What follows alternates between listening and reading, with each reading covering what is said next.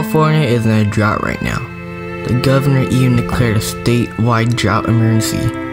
With this in mind, a study of California households showed an average of 360 gallons of water used per day in California households.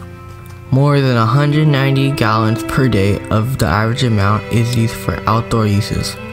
More than 170 gallons is used in households per day. We need to start saving this water. Some tips on saving water would be turn off water while brushing your teeth, take shorter showers, and don't let water running when rinsing dishes. If everyone contributes in saving water, we can end this drought in California.